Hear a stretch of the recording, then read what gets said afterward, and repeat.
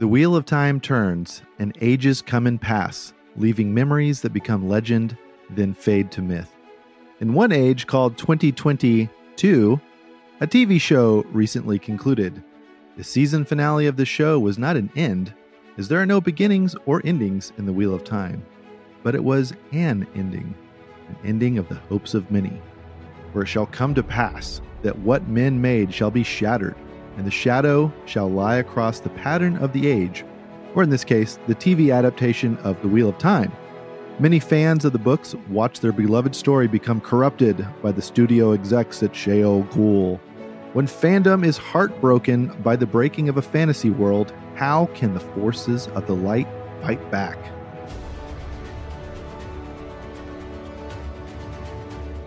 This is Fantastical Truth, the podcast from Lorehaven.com, where we explore the best Christian-made fantasy, science fiction, and beyond, and we apply the meanings of these stories to the real world that our author, Jesus Christ, calls us to serve. I'm E. Stephen Burnett. I published Lorehaven.com. I'm also the co-author of a nonfiction book about fiction called The Pop Culture Parent.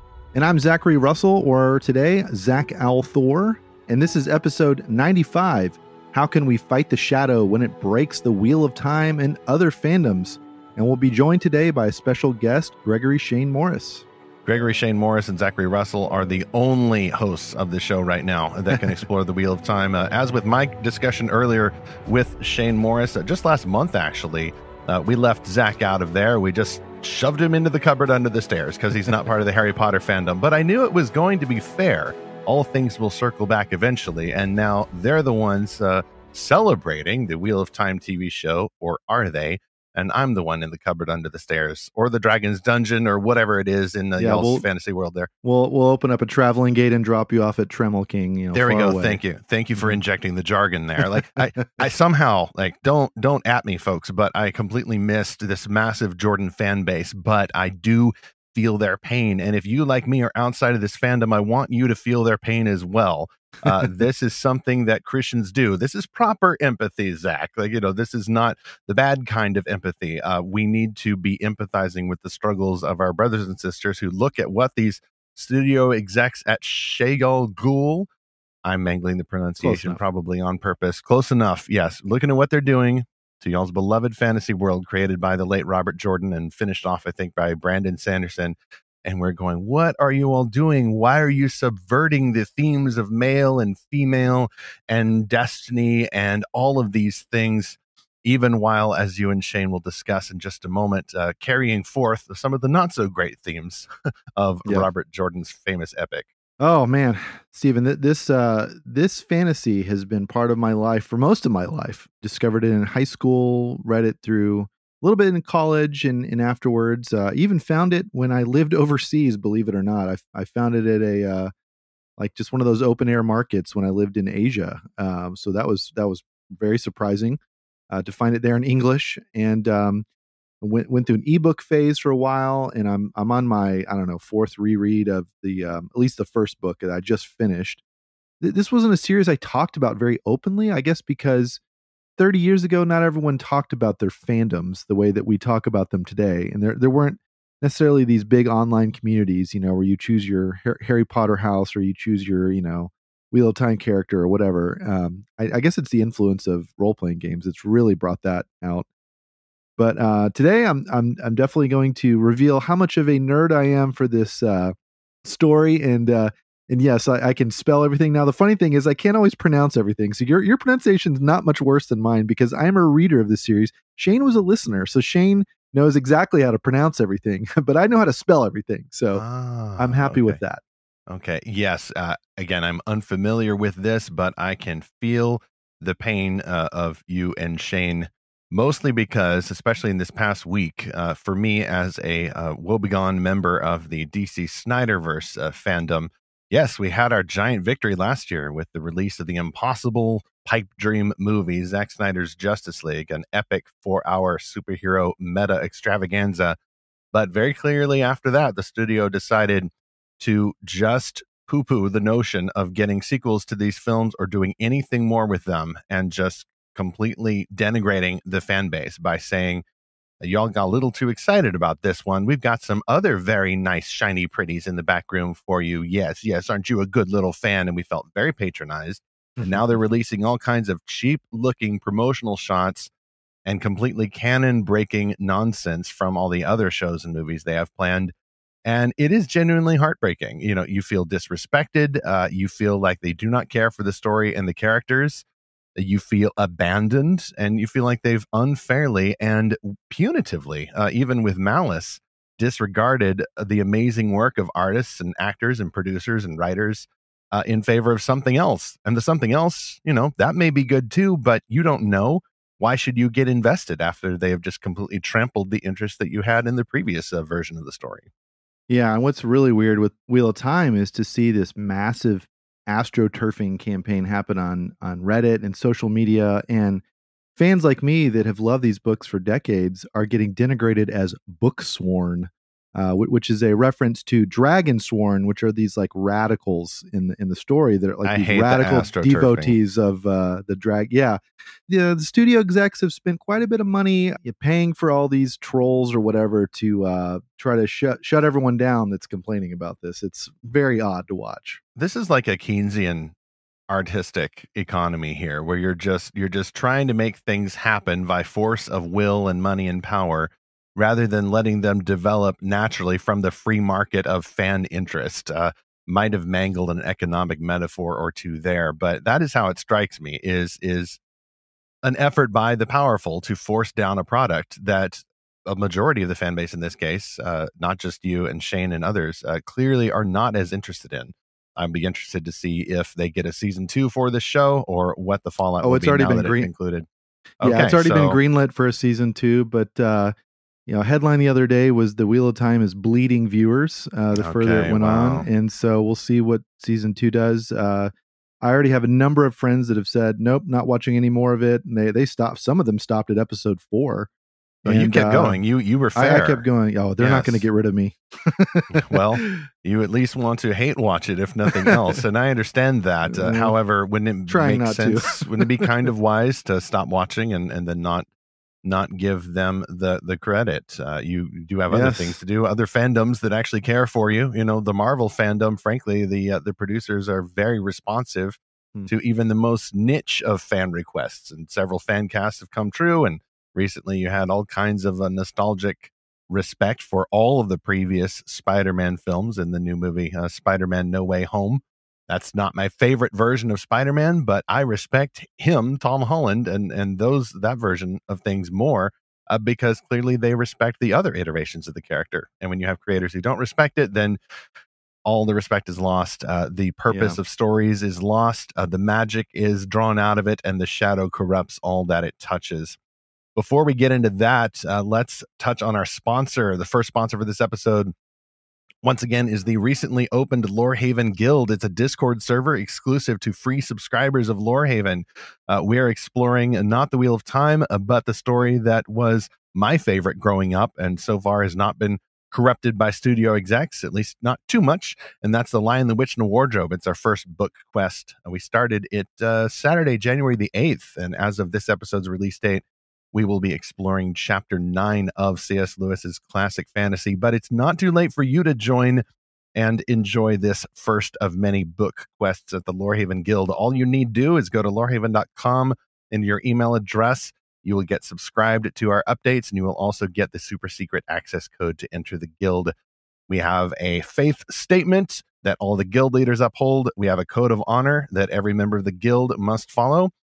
After that, you are free to explore, join book quests, join this burgeoning community of Christian fans of amazing Christian-made fantasy, science fiction, and beyond. Lorehaven.com/subscribe to join the Lorehaven Guild. All right, well, let's head over to the concession stand, or in today's case, the Wine Spring Inn. Now, the Wheel of Time is not explicitly a Christian fantasy like we are used to reviewing here on the podcast. The author was a Christian, or at least he went to church. And so there are definitely some Christian themes in the story. But, we just have to say up front that the books and definitely the show contain a lot of ungodly elements. There's adultery, polygamy, tons of violence, and there's magic. And we've talked about all these topics before. There's profanity, but it's actually like an original profanity to the story. So alternative Christian curse words, if you will. This is a side quest, as we say in our Lorehaven Discord server. Yes, side quests like the excuse I made last year to do a Zack Snyder's Justice League episode, or any other episode that touches on a secular fandom. We're not going to be a generic, Christian geeks exploring popular culture podcast. We want to focus on the best Christian-made fantasy we can find. But for fandoms like this that break out and have bigger themes to explore, we're always going to make room for those kind of topics as well at Lorehaven and on Fantastical Truth. Like I said before, the only other concession I would offer is that I'm unfamiliar with this fandom. If you are the same, not familiar with the Jordan verse or the Wheel of Time verse or whatever the actual fans call it, Randland. Randland. Okay, there we go. Just translate all of what Shane and Zack are saying into the fandom of your choice and resonate with their emotions, and moreover, try to harness those emotions for productive ends. There are ways to enjoy even a corrupted story sometimes, but I think better is to allow the corruption of this story to make your heart groan for Christ's redemptive story, where he follows his own canon, where he ties up all the loose ends. Christ, having created the roles of men and women, will respect those. He will not subvert them. He will not subvert your expectations unbiblically, and he will reign over a fantastic world full of his magic, his supernatural wonders, and no one will ever be disappointed by a plot twist gone awry ever again. Amen. Thank the light. Well, I hear Shane Morris approaching on Bella the horse. So let me go outside and help him tie up the reins and bring him in for the interview. All right. Shane Morris is a repeat guest on the show. So I guess you're a friend of the show now, Shane. He's a senior writer at the Colson Center and host of the Upstream podcast, as well as co-host of the Breakpoint podcast. How you doing, Shane? It's great to meet you this time, because I wasn't able to join you and Steven last time to talk about Harry Potter. You played hooky last time, Zach. It was a good conversation. And I'll say I'm really excited to be a friend of the show after only one appearance. But if that's what it takes, I'll take the rank. I think that's how it works. Yeah. Yeah. So we talked a little bit earlier about how you live in Florida and you go scuba diving and you find these giant shark teeth. So tell our listeners, what are these teeth that you find and what's so significant about them? It's the second most interesting thing about me after the woman I'm married to. Once you meet her, you won't want to talk to me anymore. She's way more interesting. But I like to go scuba diving. I got into it partly because I'm a Florida native, so Florida man, make all the jokes you want. And then partly because I've always loved fossils ever since I found a shark tooth, fossilized shark tooth in my parents' driveway as a kid. And I got into scuba diving because I realized that the best fossils are underwater, especially the sharks. And Megalodon has become like a cultural phenomenon recently because of the Jason Statham movie. Right. But and they're definitely gone. But there are some fossil beds in Florida, North Carolina, Maryland, around the Calvert Cliffs area, and I've hunted all of those, and they all kind of bear and preserve these giant teeth. Up to some of them, the world record breakers are like 7.25 inches, wow, slant wise. And to put that in perspective, I mean, you can pick up a pretty good sized book, and that's the cover of that thing. I mean, that would cover most of this book I'm holding. So. Yeah, they're massive dinner plate sized things. Not all of them were that big, but it was the biggest shark that ever lived, and their fossils are preserved in quite readily in a lot of sediments, and you can go scuba diving and find them. Well, in certain parts of the country, you're not allowed to have a knife with a blade that long, and so that's just terrifying to think of, a giant animal swimming beneath you with those for its teeth. Good thing they're not around.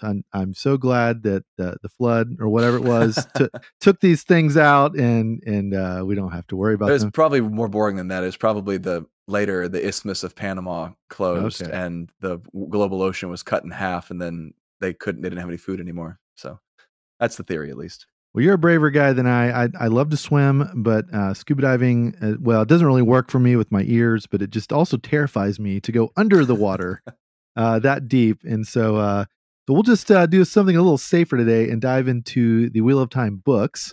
And we're going to talk about how they became a show and kind of what our reactions are to that. And to our listener, if you've watched the show, or if you're a fan of the books, or you've done both, we really want this to be interactive, and so we'd love to hear from you. Shane, let's talk about the books. So I know from talking previously, you're an audio listener, and you listened over this series over a few years, which is really cool because you know the pronunciation way better than I do. I just read the physical books, and then eventually actually got the ebook, which is like one entire ebook of like something like 2 million words or whatever, 100,000 or 10,000 I think it's pages. way north of that. I think it's actually so 4 million words, 4 million-ish range. Yeah. And then now I've got hardbacks. I used to have the really crummy, like what do they call them, the mass market paperbacks. So and with these being 800 1,000 pages, it was almost a cube. Like it was almost as thick as it was wide. It's like I've still got the paperback Goblet of Fire, and that one truly it doesn't even mechanically work that well because the covers are soft, and it's like this just brick of paper. It's incredible. Yeah. I mean, it's sort of like bragging rights. You get through a story this long, in whatever format, it's like, you've invested time in this. You've spent years of your life with these characters going through their journeys. So my first question for you is, who are some of your favorite characters in the books? So I think I'm in a minority in really enjoying Nynaeve Almira. I think that she is, you saw there's a meme, speaking of the, audiobooks versus books, there's a meme. It's like Godzilla versus King Kong, and Godzilla is labeled audiobook listeners who know how to pronounce the names, and then King Kong is labeled book readers who know how to spell the names, and they're just sort of fight. But I think Nynaeve, who has a weird spelling for her name, is one of my favorites. She's the wisdom of Emmonsfield. She's known for her protectiveness over the three young men who are kind of candidates for the Dragon Reborn early on, and who follow Moiraine and Lan out of the two rivers. And she's one of the youngest ever wisdoms. A wisdom is kind of like a soothsayer, herbalist sort of character. And she's very self-conscious about it. And she's got this braid that marks her a woman, and she's always tugging it. Jordan has her constantly. All of his characters have some kind of mannerism or tick that they do, and or a lot of them do. And hers is tugging the braid when she's agitated. But something about her I enjoyed. It was her stubbornness, her indignation, her sort of sense that the world order is not right, and she's not going to cooperate with it, and she's going to fight for what's right, even if she has no clue what she's doing. There's a pluckiness and valor there that I really enjoyed. And then the way she stood up to Moiraine coming out of the two rivers and says, well, okay, you're going to take the kids out of this town. I'm going to go with you to make sure that they get back safe. And it was just, it was like that, No, it wasn't like she doesn't ask permission. Yeah. Right. And it wasn't like in the Amazon series where she like disappears for several episodes. But yeah, she's one of my favorites. I think that anybody can say Randolph Thor, the Dragon Reborn. He's fascinating in his own right. But I don't think I really liked him between like books 3, between like the Stone of Tyr and Veins of Gold on Dragon Mount, in the penultimate book. I don't think I liked him in that span because he's so angsty. And the Messiah figures often go through this angsty dark night of the soul, and was he in that for a long time. So let's see, I'll list one more. I think Bail Doman, the ferryman, is a lot of fun. He's a fun character. But I gotta say, out of the big 3, Matt is the one that sticks out. I found, Matt from Cawthon. He was Andy Samberg in my head. He's always like, he's always into total mischief. He's got a smart mouth. He always has that Marvel worthy quip whenever something bad is happening.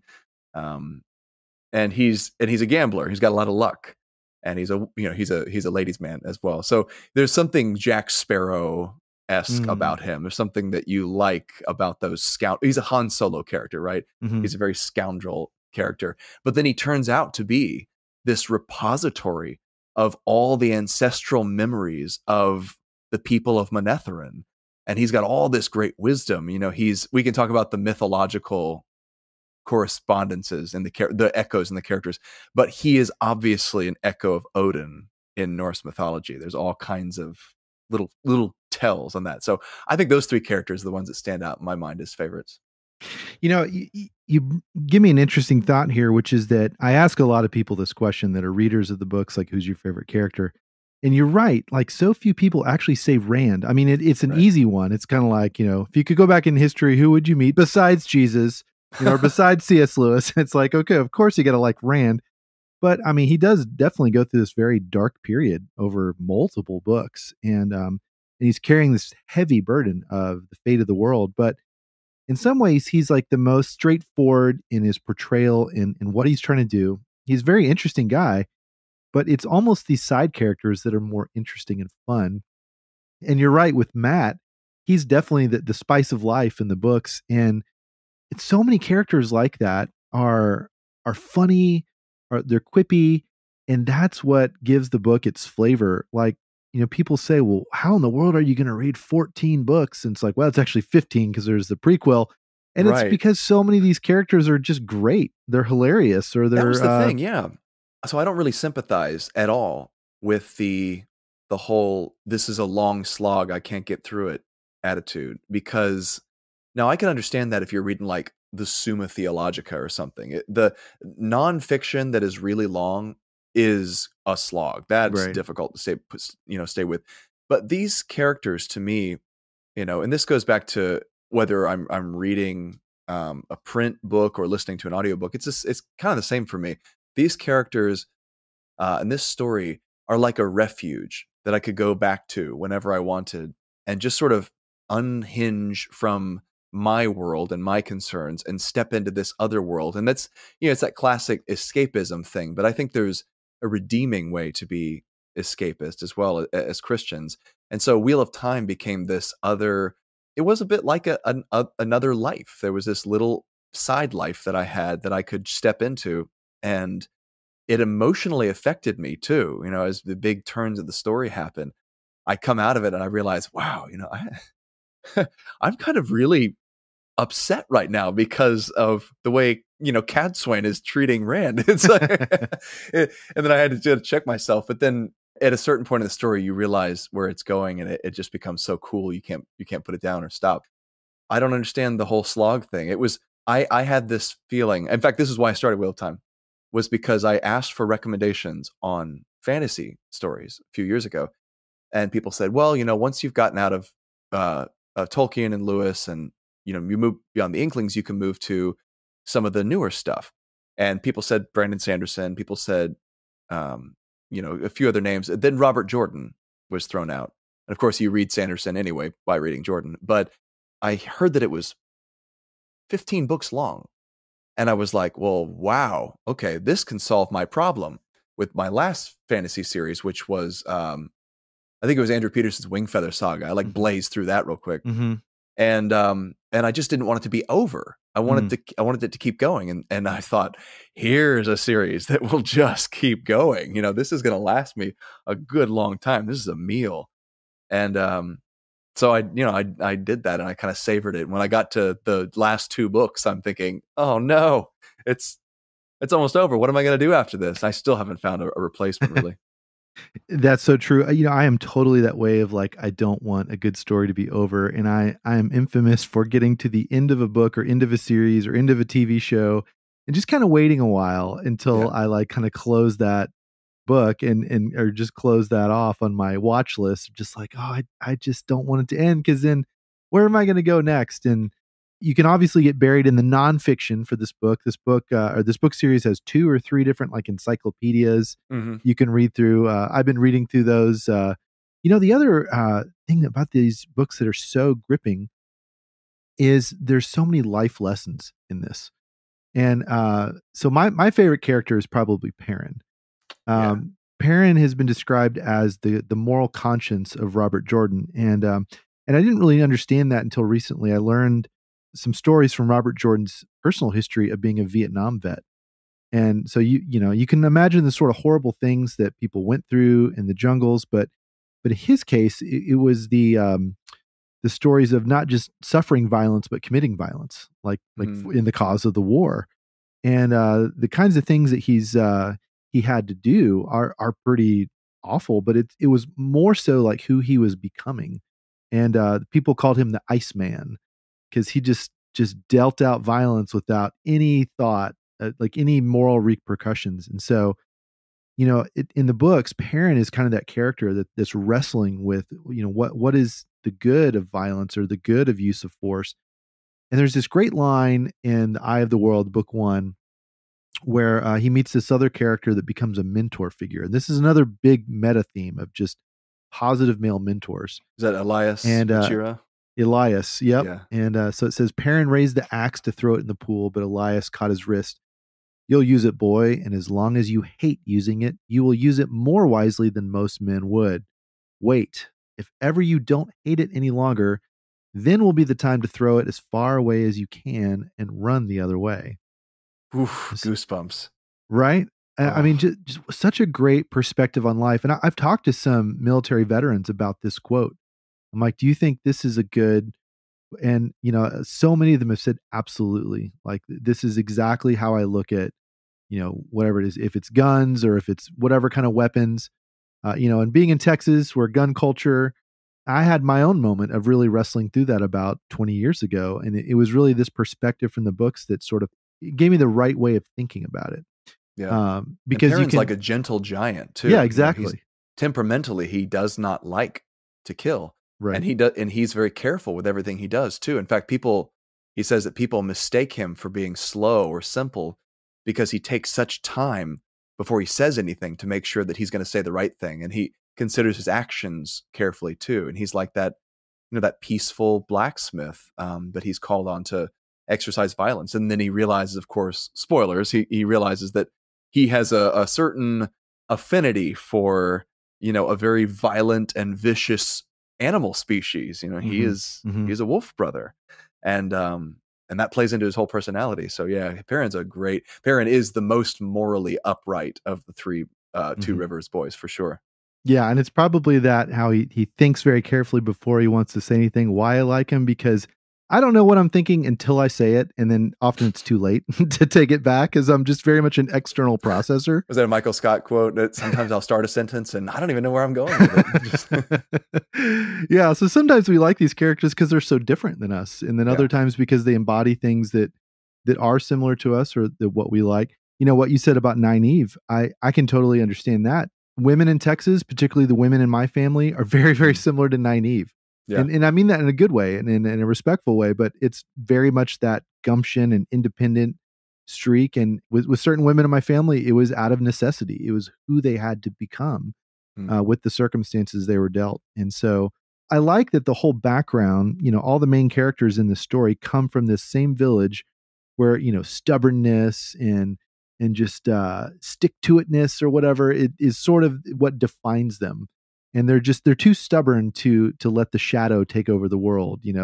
They're often very stubborn in like really petty ways, but they have this sort of long suffering that becomes such a great theme to think about. It reminds me where it says in the epistles, "I do not grow weary of doing good."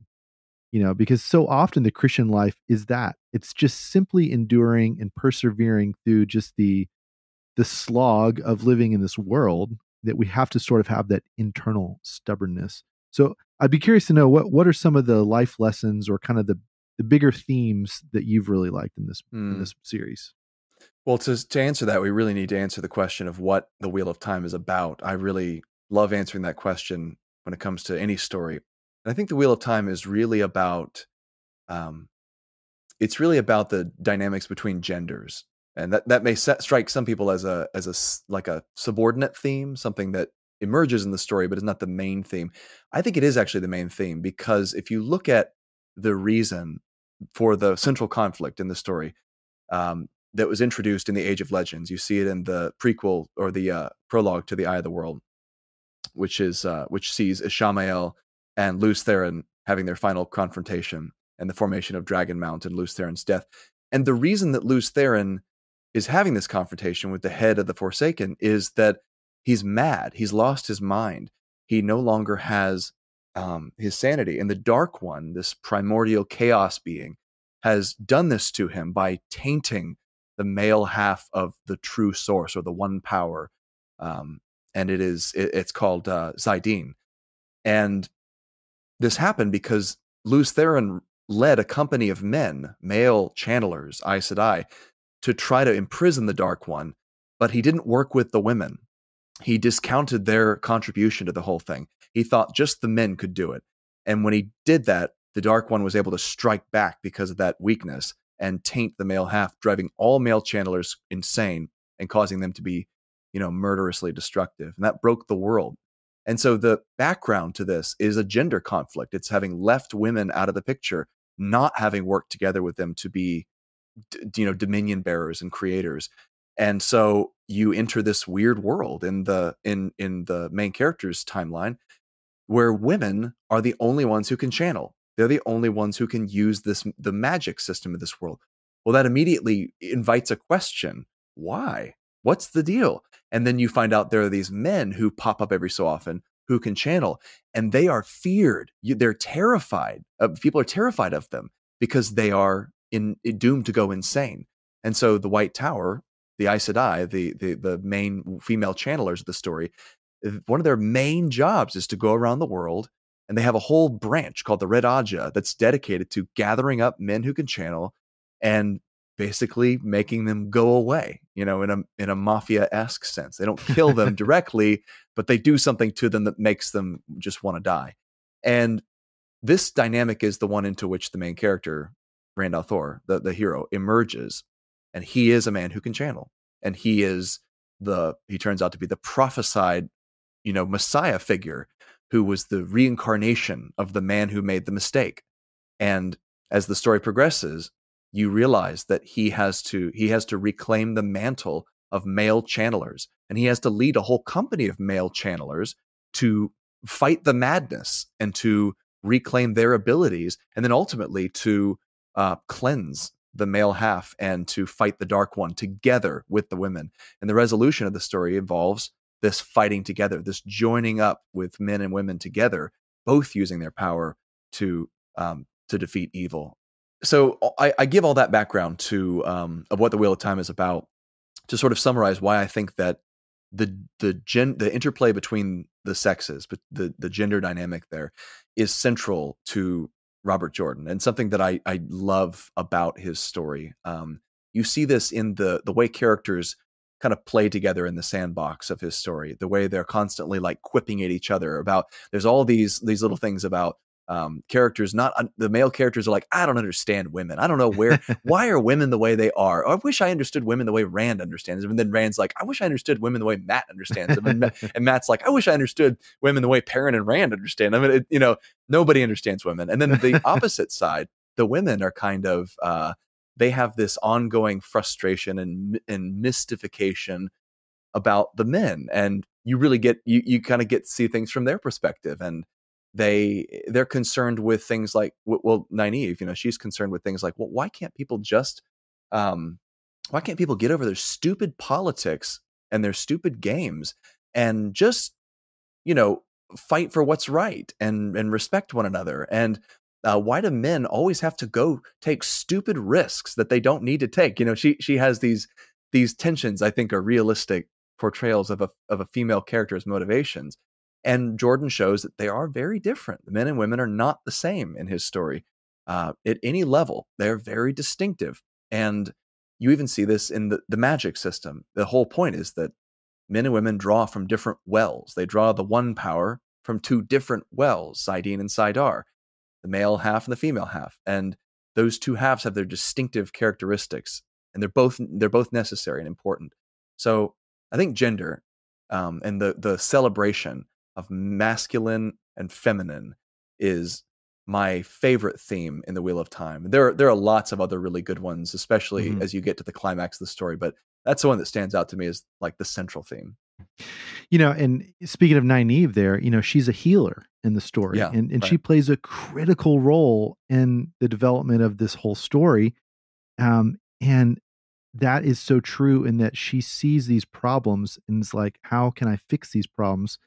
she gets exasperated by people being, stupid or wool-headed or whatever. She has all You these wool-headed lummox. yeah. And sheep-brained or whatever. Yeah. But, she sees this central problem as something that can be solved, and she wants to be part of solving it, and she does. And that, I think, is what I love is very similar, is that this story is, so some people have described it as the battle of the sexes. And it's just these stereotypical men and stereotypical women and all these kind of bad stereotypes. Or some people have said, well, it's a really good portrayal of toxic masculinity, that word everyone loves now. And then other people would say, well, it's really a story about radical feminism and how women are running the world and ruining everything. And, I like those are such like narrow slices of what it's about. It really is about, the complementary nature of maleness and femaleness and the good of both masculinity and femininity. Yeah. And how they are different. They become when they're separated from each other. Right. When the dragon's fang and the flame of Tarvalin are not nested within each other in the ancient symbol of the Aes Sedai, they're both symbols that to some extent excite dread and resentment in people, because they really do go off the rails on their own. Yeah, I think it's so interesting that instead of putting a swastika or some other horrible symbol on people's doors, they put a dragon's fang, the black part of the yin yang symbol, where the point is at the bottom. And basically, this is a way to mark out someone as a dark friend or accuse someone of being a dark friend, and basically call someone evil and invite harassment on them. And the show even gives us an example of that. But it's so interesting that, this symbol didn't used to mean that. Like it used to just mean men. It just meant male channelers, and it was next to the female channeler one. And you're right in that when they grow apart, they both become toxic actually.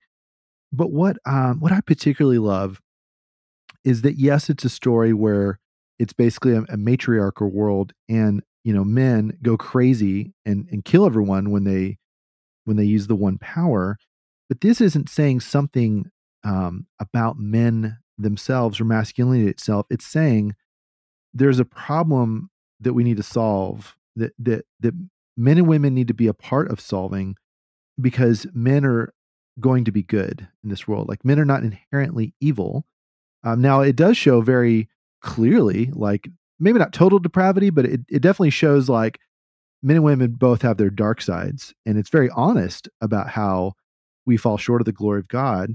But it's also very hopeful about what men can become, that men can become good. And this personally resonated with me a lot, because I read this as a teenager. I went through a lot of stuff in my childhood that I'll just say it really showed me the dark side of men. And so I could totally relate right away that, man, there's these really dangerous, crazy, evil men in this world that have already destroyed the world and could destroy it again. And so that unfortunately resonated with me because of what I went through as a kid. But at the same time, we have these male mentor figures like Elias that I mentioned, or there's Lan who mentors Rand, or there's Tom who mentors Matt. And there's many, many other ones that, take these young boys under their wing and really show them like, this is how to be a man. And it's a very positive portrayal of manhood in some. So to me, that's what I loved, that it's like it's not giving up on men while at the same time being very honest about where men go wrong. Yeah. I don't understand people who say that Wheel of Time is, either patriarchal or feminist or whatever. Both sexes are portrayed in all their glory and shame. I mean, there are very good men and there are very bad men. There are very good women and there are very bad women. And Jordan has fun with the stereotypical foibles and weaknesses of each.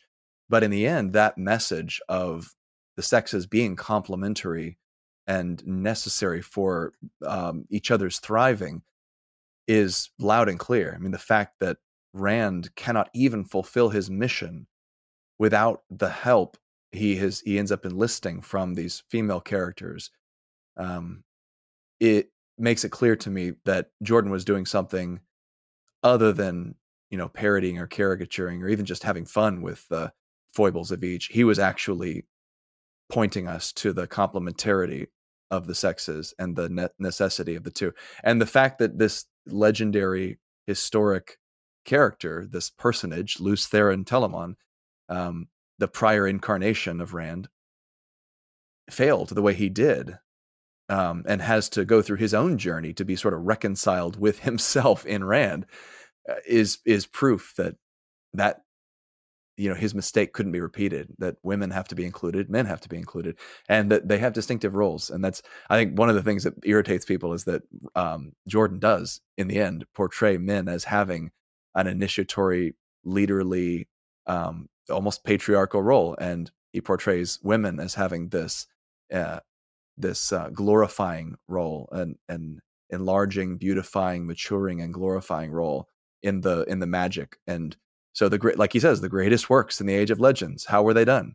They were accomplished through a cooperation between men and women. How is Zidane cleansed? Through a cooperation with men and women. It's just real clear throughout, and I love that. Yeah. I've just found a waygate back from Tremel King in order to introduce sponsor 2 for this episode. Once again, we're going from fantasy to science fiction because it is T.E. Bradford's novel Awakened, full of killer robots. Made good? Here's the book description. What if your worst enemy was your only hope? What if saving your life meant destroying your beliefs? How far would you go to survive? MACs, Manufactured Aeronautic Commandos, were designed for battle. Most people believe sending robotic soldiers into combat is better than risking human lives. But Kara has seen what happens when unfeeling, soulless automatons decide who lives and who dies. Machines don't care whether the enemy is holding a rake instead of a gun, or that a 6-year-old girl watches from a bedroom window. All they know is what they were programmed for: destruction. When Kara finds herself wounded and defenseless in the middle of a battle zone, she has no choice but to use the only weapon she can find, a disabled MAC. Without him, she won't make it out alive. With him, she might come out a different person. Will hate destroy her, or will the natural love of a creator for its creation open her eyes to a truth that changes everything? You can find Awakened from T.E. Bradford at Amazon. See the full book description and the cover and the purchase link at lorehaven.com/podcast sponsors or the show notes for episode 95. Well, now let's go into the blight a little bit and talk about the where the shadow fell over the series through the TV adaptation. Oof. And man, oh man, this was to use the language of the book, this was sort of the breaking of the world for a lot of book fans, you and I included here. So we're probably going to have a lot of similar grievances, and that's why I wanted to start this episode off by talking about what we love about the series, because it's because of what we love the show just wounds us, just grieves us. Going back a couple years, when I first heard about this series getting an adaptation, I was so ecstatic. There were some warning signs that I just kind of ignored or didn't even notice. So I've been a fan of the series since the early 90s, and book fans have been talking since there were message boards online about how in the world would they adapt this for TV? Because everyone realized, is this a really long series? But also there's so many characters, there's so many locations, and it's always been this question mark. And also the fun things like, well, who would play this character and who would play that character? If I could sum up the grievances I have with this show in just a single thing, it's that they've taken the soul of it, as one of your friends commented on when we wrote about this on Facebook. They've taken the soul of this and altered it. So they haven't simply taken the story. Everyone kind of knew that the story would have to be condensed, things would have to be adapted. But your friend Seth commented and said, what they've done is they've altered the soul of the series to fit the expectations of people who don't enjoy Wheel of Time. Yeah. And there's this infamous quote now by the showrunner of this TV series. And he said, I'm a feminist, and it's very important to me that the show is feminist in today's context. So a lot of those things will be changing. Well, and what are those things that he's talking about? It's, the rigid gender division, the troubling aspects, the problematic aspects of the gender binary. And so that probably forms the foundation of what is different between the books and the show. Yeah. And I don't know where this is going to go, but that, would you say that's about right? Me neither. I mean, there's so many other things to complain about in the adaptations, and I think a lot of them are very worthy complaints. But Seth is right that the central issue with this adaptation is it has cut the heart out of the story, not just in a kind of thematic sense, but in a mechanical sense. For Pete's sake, I mean, I had another friend, John Arrett, observed a while back when I posted about why I didn't like the show, that they have literally taken the central conflict that kicks the plot off, which is that women run the world through magic, men can't use it or they go crazy. What's up with that? Why is that the case? Well, Jordan explains it very clearly, like we just did, that there was a mishap that resulted in the Dark One wrecking the male half of the one power and inhibiting male use to the point where the world broke. In this story, they've pretty much done away with, as best I could tell, this adaptation, they've pretty much done away with the distinction between Saidin and Saidar, the male half and the female half of the one power. And they keep referring to it just as the one power. Now there's kind of a paradox. It's almost like a hypostatic union thing going on in Jordan, because it's the one power, right? Well, it's only one, but it appears to be two. And that's, kind of explained with the drawing from two wells. The men and women access it in different ways that are indicative of their natures. But the Amazon adaptation just keeps referring to it as the one power. The problem is they still show men who can channel as a persecuted and hated group, but they never explain exactly why. Why do they go mad? What's the problem? If they're just using the same thing that the women are using, they don't make that distinction. And in not making it, and then in doing one other thing that really annoyed me, they have broken down that distinction. And the one other thing is they implied and said endlessly in the first few episodes that the Dragon Reborn, the reincarnation of Luz Theron, could be a man or a woman, could be a boy or a girl. That Moiraine, Rosamund Pike's character, says it again and again, that this could be either, and that this is an understood part of the prophecies, that there is no gender determinism on reincarnation, that Luz Theron could come back as a girl. What? That's not anywhere in the mythology, and that ruins the whole thing, because if the dragon comes back as a girl, what's he going to draw on? He's going to draw on the female half, which is no problem. But the problem in the story is that a man needs to fix the male half. So, I mean, it sounds like I'm going on a nerd rant, but in reality, you get how, if you care about the story at all, you realize how central what I'm saying is. And the fact that they decided to sort of smudge that out of existence raises huge questions for the audience about why exactly things are working the way they are. And I'm sure they'll try to retcon it at some point, especially if they get as far as like the cleansing of Saidin. But I don't know how they work through that, and the implication that the dragon could be a girl, even though they don't do that.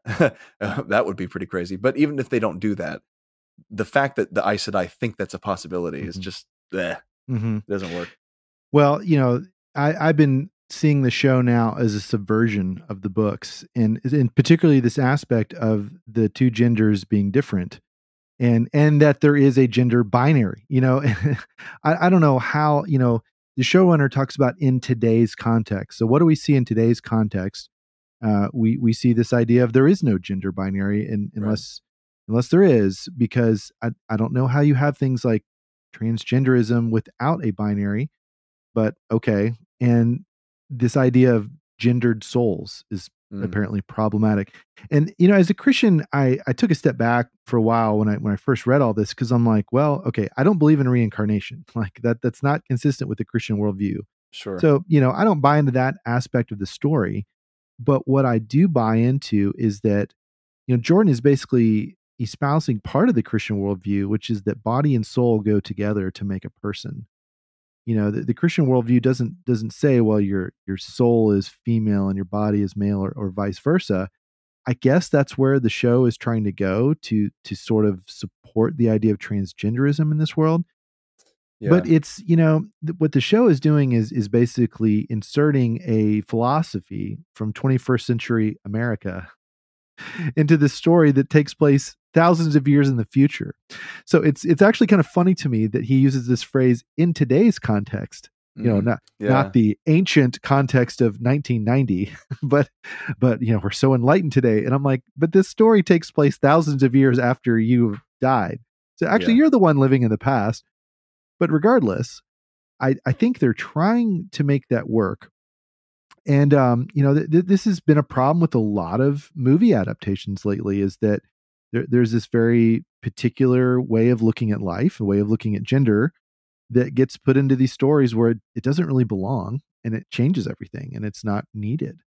And ultimately, what I think the show is trying to do is make this commentary of there's actually no difference between men and women. Well, except when there is, and the women are all the awesome, powerful ninjas or whatever, but otherwise there's no difference. And while at the same time trying to be feminist. And so, I think it's just kind of eating itself alive is sort of like the symbol of the snake, eating its tail. I think that's just what's really going to happen with this. So yeah, I tend to agree with that. It is frustrating to watch because fans have waited for so long in this universe, this nerd verse, for an adaptation of this, because adaptations make fans of a fantasy series that hardly anybody reads. I know it's got millions and millions of fans, but like individually, it feels like there's nobody else I can talk to about this. It makes us feel seen and noticed, right? It makes us feel like Lord of the Rings fans had this when the 20 years ago when the Fellowship came out. It was like, hey, everybody, okay, that thing you're really excited about, it's been the thing we've been excited about for our whole lives, and you haven't listened, but now you're listening because there's a cool, nifty, highly produced movie coming out that adapts it. And I think that like the Fellowship of the Ring and the Peter Jackson trilogy, I know that some Tolkien fans object to aspects of it, but to me it was a masterclass in like faithfully adapting the spirit and meaning of a story in a beautiful way that just honored the author with everything they did. I mean, I recognize that they could have been a little more faithful to the book in some aspects, but that was they did a great job with that. This is like, there's so much to complain about it, and not just beyond what we're talking about. Everything feels on the nose. Honestly, there are moments when there's a kind of feminist point made or a gender neutral point made or something that feels very modern and progressive. And I just feel like I'm watching a Kirk Cameron movie or something. Like it's like a bad Christian movie where they're just like on the nose. Here you go. Here's our agenda. We're just going to put this out here. And then they make Lan cry as much as they possibly can, because he's got to have a sensitive side. He can't be a stoic stone. And at a certain point, you're just like, why am I wasting my time here? Yeah, you can start predicting what's going to happen. Yeah, you can. And this is a bit of a spoiler for the final episode, which I know you couldn't make it all the way through. You didn't watch. Dude, I gave up at the lesbian sex scene. I can't do it.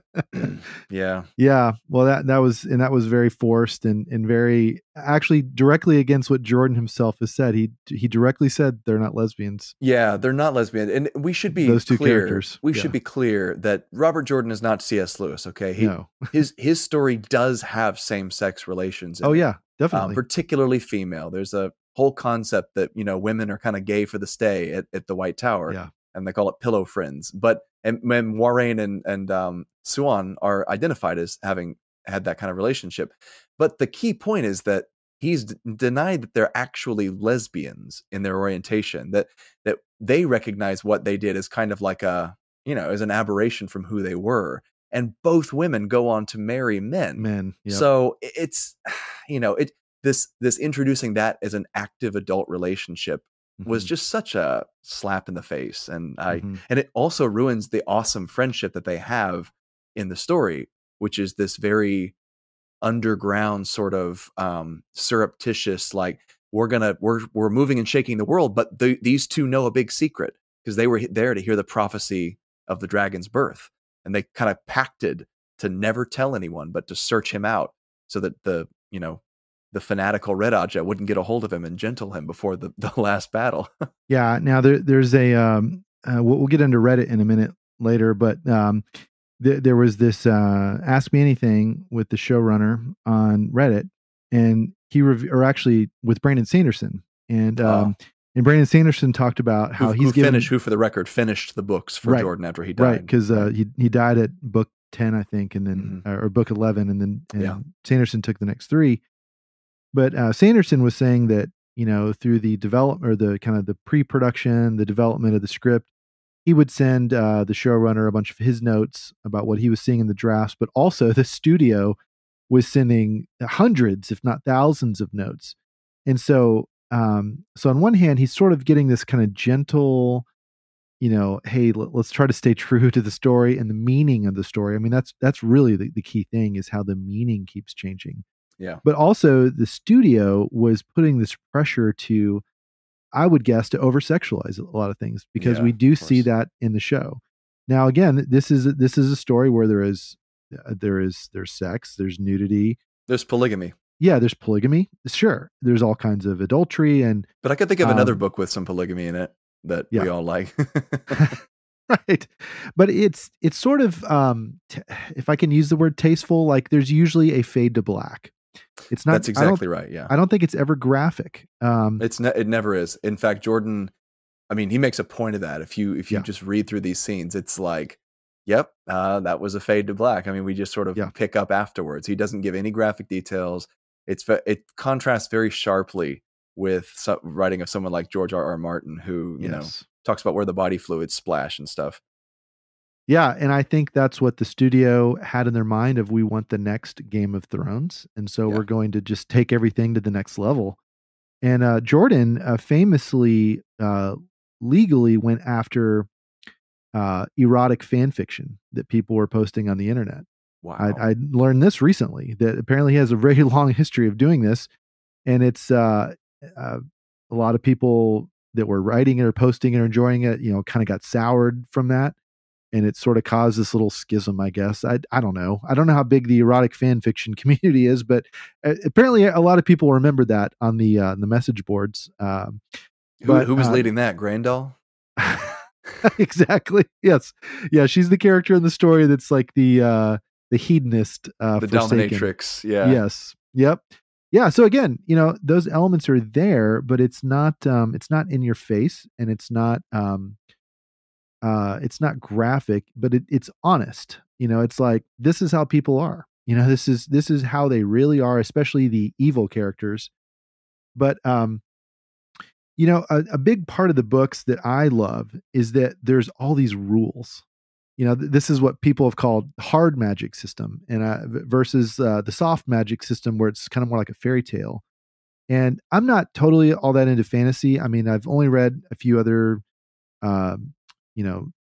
series of fantasy, but apparently this one is the kind of the front runner for that style of there being almost a science to the magic, and that everything has its limits. There's a YouTuber that I've really enjoyed called it's Books and Bianca, and she said, you know, the problem with the show is there's no rules for anything. Yep. Everything happens for fake tension or cheap thrills, and that's exactly it. You know, there's these characters that suddenly learn the most powerful channeling, you know, spell that's ever existed to bring someone back from the dead. And that is something specifically in the book that people can't do. That there's a character that tries to bring a small child back from the dead after she's tragically killed, and it's actually very horrifying. Like it's sort of like if you just reanimated a dead corpse with like a puppet strings. Yeah, or just like pumping oxygen and blood, and it would, the body would be, quote, alive, but the person would still be dead. Yeah, and Moiraine is shouting, "Stop, Rand! Don't do this!" You know, the whole time. Wait, did they actually like violate that in the show? They totally violated that in the season finale. Oh, brother. Yeah. So it's the show not understanding that the limits that were in the books were good things, and it made for better drama. You know, the fact that there's all these lost talents. So this is the other interesting thing, is that this series is almost like a dystopian, because it comes after this Age of Legends when, you know, magic could just do all these incredible things, and there's flying cars and all kinds of cool things, but now all that's been lost. It was buried under this cataclysm that happened.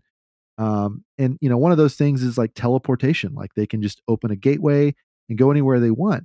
But Traveling. traveling. But in the books, when it's like five books in, I think, when they rediscover that, and that has its limits. There's all these different restrictions on even using it, and so in the show, someone just does it because they're able to, and so Oh, there's just so many cheats like that cheat codes are really boring. Like if you've ever yeah. played a video game on God mode, Mhm. it gets old really quick. And I think it's That's what ruined Age of Empires 2 for me, was learning the Photon Man cheat code.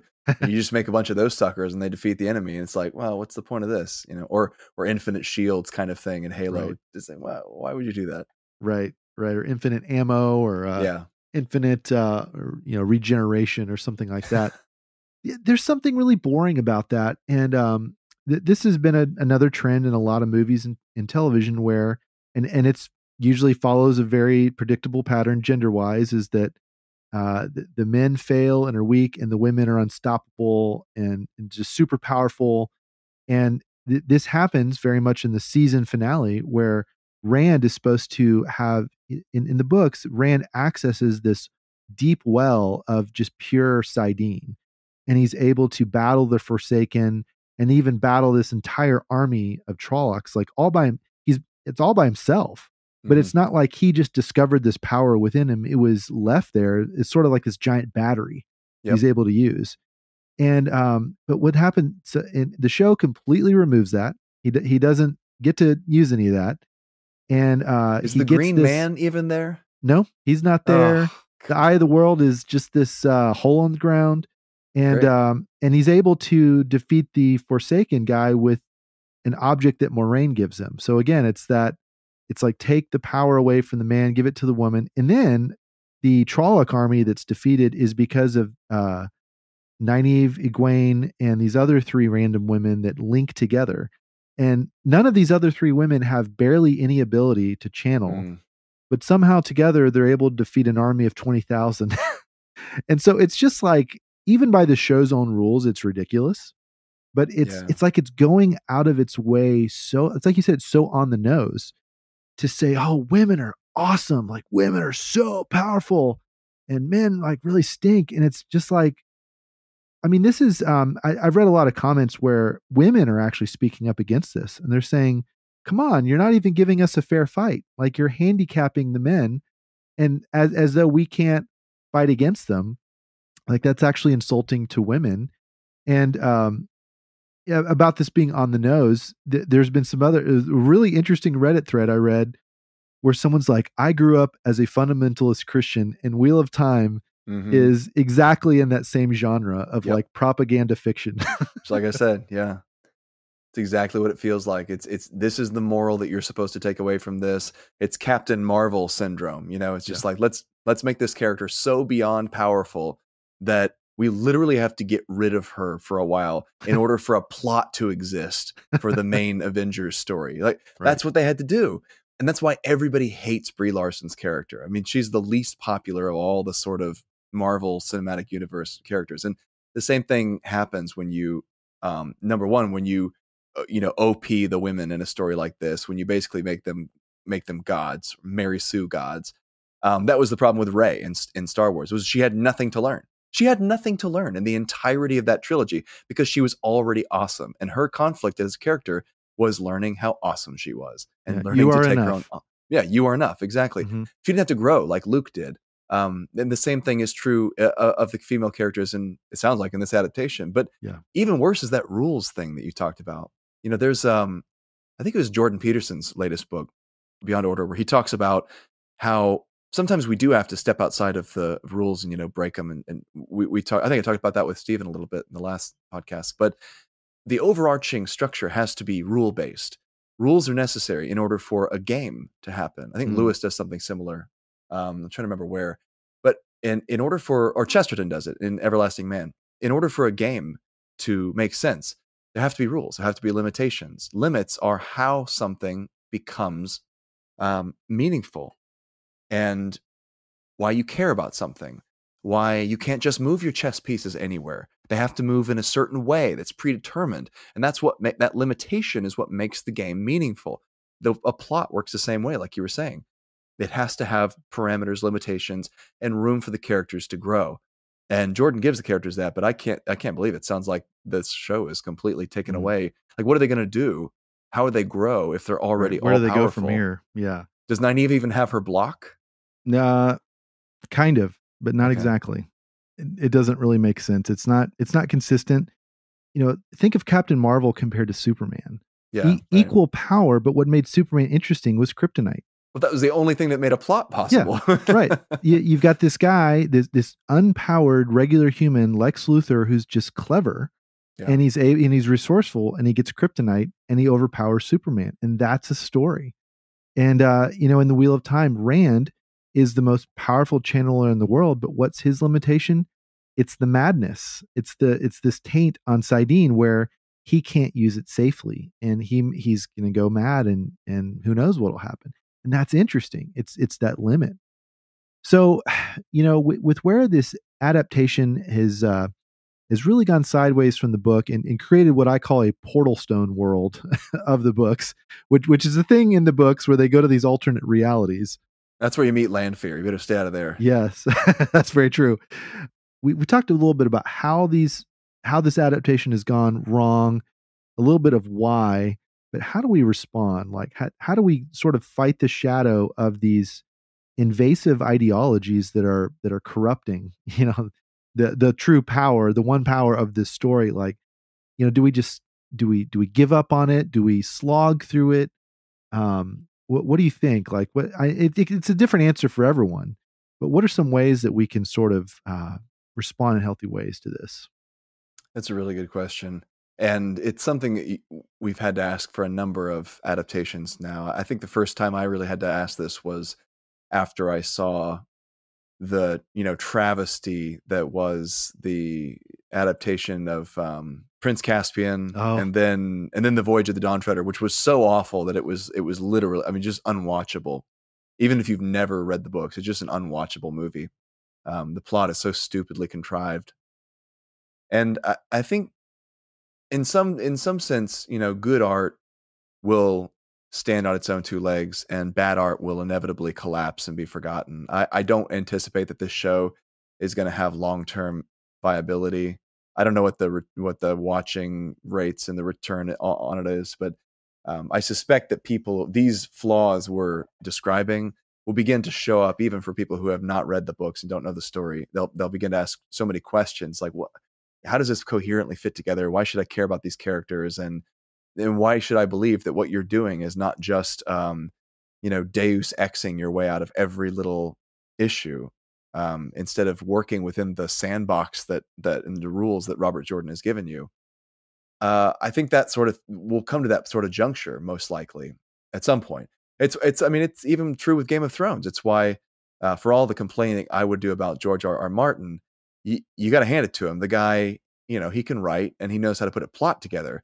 And what happened as soon as the head honchos at the HBO ran out of book and wanted to finish the series? Well, it turned into an absolute mess, and fans of both the books and the TV series hated it because it didn't make any sense. It was contrived. That's the sort of thing that happens when bad art begins to pass itself off as, you know, a good story. So I hope that these things will just sort themselves out. We can sit in our little time capsules with our books that we love so much, and then, you know, wait for another age to come and give birth to a new set of studio executives and a new opportunity for a cool visual adaptation after this one has become history and legend and been forgotten and so forth. It's funny how many conversations I've had with people about this series where I wasn't necessarily like a closeted reader of this series, but, you know, and going to high school in the 90s, like, you're not really the cool kid if you're reading fantasy. Yeah. And so that sort of became my, okay, I'll talk about it to people, you know, in quiet corners or whatever, but I'm not going to be like putting it like a name badge on, like, oh, this is the series I love. But nowadays, I think it's really different, that people love to talk about fiction and fantasy, and they're more openly members of these fandoms. And it's the ways that this show has corrupted the books that's made me realize what it is I love about the books. And, and it was your article originally about the celebration of gender that's in this story that made me realize, yeah, like this is a really good portrayal of that.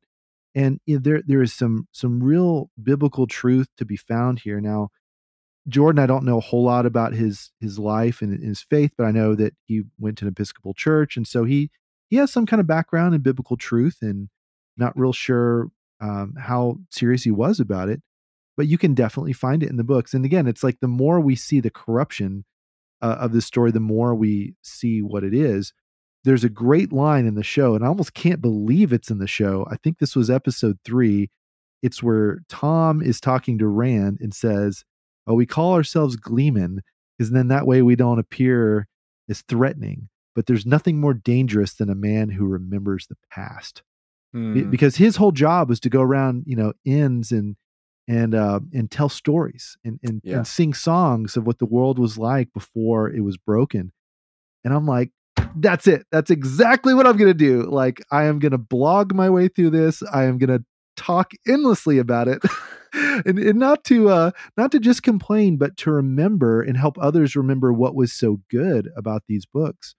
There's this other, you mentioned Menathrin, Emmonsfield, where all these main characters are from. And they have this saying, like, we're going to be a thorn in the dark one's foot and a bramble in his hand. And I'm like, that's it. Now, look, I'm not going to go personally after the people behind the show. Like, yes, I've named them or whatever, but leave them alone. Okay. They're just creators, and definitely leave the actors alone. Yeah. I think where the Star Wars fandom really went off the rails was going after the actresses for the characters they didn't like Rose. Sure. Yeah. But so we need to stay away from that kind of stuff. But I absolutely think we can fight the shadow by calling attention to these invasive ideologies, but also pointing to what was so strong and what was so truthful in these stories. And then, maybe pray that someone else picks it up for the next season. But I don't know how likely that is. Yeah, I hope people are inspired to pick up the books. At that point, you really just have to accept the publicity that a show like this offers the story, and direct people to the story itself and be like, here's why I care about Wheel of Time. Here's what I value in it. Here's where it spoke to me. I mean, I can genuinely say that the one moment in particular in this story, God used it in my life to be a moment of spiritual revelation. And it was the moment that, Rand overcomes the madness in him on Dragon Mount. It's called Veins of Gold is the name of the chapter. And it involves realizing that in order to fight darkness, he doesn't have to be superhuman. He doesn't have to be a stone or a stoic piece of granite. He can actually be human. And in fact, the Dark One's whole strategy to beat him for a long time was to convince him that he had to be a stone, and he couldn't have friends, and he couldn't have love, and he couldn't have, take counsel with those he cared about, and he couldn't be a man. But, I was going through something hard at the time, and the fact that I realized I could be a man, and then that's a deeply Christian sentiment that God himself in the person of Christ weeps, mourns, laughs. Laughter is a big, moment for Rand. The fact that he laughs again, and that's what Cadsuane is looking for, as a sign that he can be brought through the darkness. And she's like, "Thank goodness you're laughing again." Praise the light, sort of thing. I thought you were gone. I thought we had lost you, but you're back. And it's just such a beautiful. When fans even call that Jesus Rand. After that point, he begins to be Jesus Rand. He's like totally different character because he's overcome that. Yeah. And I think the story can do that for people, regardless of whether the Jordan's vision accurately comes through in the series or not. Yeah. Well, that's a whole other thing we could talk about, but that is such a strong theme in the books. It is redemptive. It is not a nihilistic anti-hero, there's nothing good in the world, darkness. There are all those elements, but that is not where the story ends up. It is a very hopeful story. And as we said, it's a story of friendship. it's really just, it's the interactions between these characters that, you mentioned Cad Swain and Rand, and I can picture it in my head. And now there's a major actress that may play that character in the next series. So she's an actress for The Expanse. And that's a really fun reveal that just happened on Twitter. But the interactions, the friendships are so good. And that's the thing I keep finding now, is that I'm finding this hidden fandom among my friends and online. And it's been interesting to see this fandom grow. And I should say the fandom of the books that's kind of suffering through the show. That's like, oh, I want to like it, but it's just disappointing me. I call on my blog, I have praises and I have groans. Like I'm not hate watching it, but I am groan watching it at times. And one of the funniest developments, and we'll end with this because I've hinted at this a little bit, is that on Reddit, there's all these, subreddits, all dealing with different aspects of the Wheel of Time. And there's one particular subreddit that is for the show. It's just Wheel of Time show. And there were a lot of people going on there to complain about the show, to share all the things that we've complained about, to share all the things I've groaned about on my blog and other places. But what was happening was the moderators of the Wheel of Time show were banning people. They were kicking them off. So then a lot of these guys, they formed their own subreddit called White Cloaks. Now, the funny thing about that is that in the books, the White Cloaks are sort of this mishmash of the Klan and the Spanish Inquisition and, and Crusaders, kind of mixed into one, and sort of this paramilitary, Puritans or whatever. But there's actually some good characters among the White Cloaks. But most of all, they're kind of bad. And tell us about it, Child Russell. Yes, right. So they torture people. They try to root out dark friends, but usually it's just innocent people that they find. And but then the real twist that happened on Reddit is that anyone who commented in the White Cloaks forum, you didn't even have to be a member. If you commented there and then you commented on the Wheel of Time show, they'd kick you out of the Wheel of Time show. And then a lot of people are like, why did I get kicked out of here? I didn't even break your rules. And they're like, well, we're just preemptively banning people that might say something critical, that might hurt someone's feelings or whatever. And I'm like, wait a minute. So you're saying that the subreddit for the paramilitary Puritans are the actually pro free speech community? Wow. What?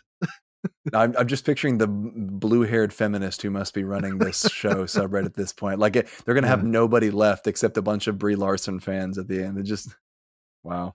Well, and it's there's theories that it's the studio PR department or something like this, and that's this whole other weird thing that's happening. There's very much this, I don't want to call it a culture war, but there's very much this war over perception.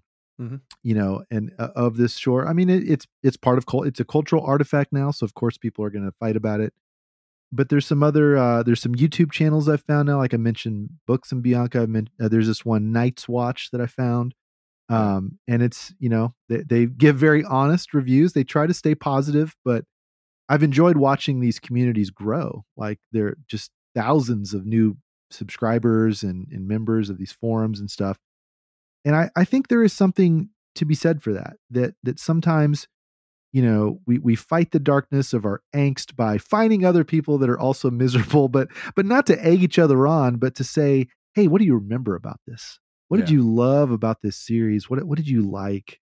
Who do you relate to? And how did it affect you? Shane, I loved your story about that moment on Dragonmount. That is really, really cool. I can't point to a specific moment about that, but it's just kind of the overall thrust of men becoming good that really spoke to me. Yeah, absolutely. And it's, at the end of the day, it's just an adaptation. I mean, it's just a series, a TV series, and these sorts of things tend to sort themselves out over time. I look back on the Disney Wars trilogy on Star Wars, and just the consensus that's kind of emerged over time. You don't really see many people out there being like, oh, no, The Last Jedi is actually genius, and here's why. It's kind of, the consensus on YouTube and all the reviewers and fans is just kind of, this one was a big dud made by a guy who hated Star Wars. And then, JJ's follow-up, an attempt to like correct all that, was the worst fanfic style like nonsense you can imagine. to have run a line like somehow Palpatine returned. It beat out "She lost the will to live" as the worst line in all of Star Wars. And yeah, and I think that fans have sort of fans who still care about salvaging Star Wars, which I would not count myself among them, but fans have sort of consigned that trilogy to apocryphal status. They just kind of looked at it and said, this trilogy was a dud. It didn't care about what we cared about with Star Wars. And I think probably in the long term, if this series continues to go the way it has, fans of Wheel of Time are going to look back and say, yeah, that one was a dud. We're not, we don't really speak of that one or celebrate that one too much. And I'd be very surprised to see it. I don't know how many seasons it's re-upped for, but I'd be very surprised to see it finish the story. Yeah. What it's made me hungry for is different versions of the same story. So, we talked about the audiobook on Bianca's YouTube channel. She keeps showing screenshots from, I guess, the graphic novel. It's good. Yeah. It's narrated as well. That looks amazing. And even in Amazon's own Prime Video app, when you go to the show page, there are these shorts, like these 2 to 3 minute short videos. It's like animated, and it's like the background of the Wheel of Time. And I'm like, man, that could be really good. Maybe what we should do, instead of just railing on the live action show, maybe we should start a campaign, a positive campaign, to say we want a Wheel of Time animation. Like just take the audio that we've already got, or re-record it, whatever, but make it just exactly like the books. Just bring the books to life through animation. That would be incredible. Yeah. So that's what happens with Star Wars fans. A lot of Star Wars fans will look back at the Clone Wars series and stuff like that, the animated series based on the prequel trilogy, and say, oh, this stuff is like gold. This stuff is better storytelling, better character development than anything that Lucas actually did in the prequel trilogy. And it makes us love that whole world, and that sandbox. And maybe something like that could happen with Wheel of Time. Yeah. Well, Shane, this has been so great talking to you today. It's so fun to find another fan, share the pain, but also share the hope of what this could be. And I really do share hope that this story, these books, are going to make a positive impact on someone else. And so, if that's you, our listener, if these books are making some impact on you, or if they've had and you've never shared that, we would love to hear your story. So send us an email at podcast@lorehaven.com. And check out Shane's article, The Wheel of Time as a Celebration of Gender. We're going to link to that in the show notes. Another great way to kind of process what we've all watched and what we've all read, and really just celebrate what God has made in men and women. So thanks, Shane, for joining us today. Thanks for having me, Zach. It's been great. Well, Zach, what a fantastic discussion. I'm following most of that, and I appreciate the clarity and the biblical worldview that you and Shane applied to this fandom. We know there's lots of closeted, hidden Wheel of Time fans among our audience of Fantastical Truth.